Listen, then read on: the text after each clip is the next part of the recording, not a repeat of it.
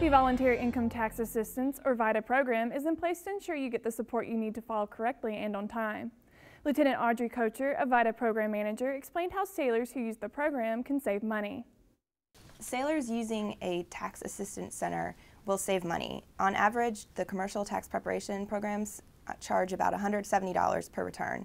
And with the Navy tax assistance centers, there's no charge. And the sailors also know they're going to get an error-free return because they're getting their returns prepared with IRS trained and certified volunteers. Or with the self-assistance program, they're able to file their taxes on their own and have the IRS volunteers on hand to assist and provide support as needed. To find your nearest VITA center, visit jag.navy.mil. From the Defense Media Activity, I'm Petty Officer Ashley Hedrick.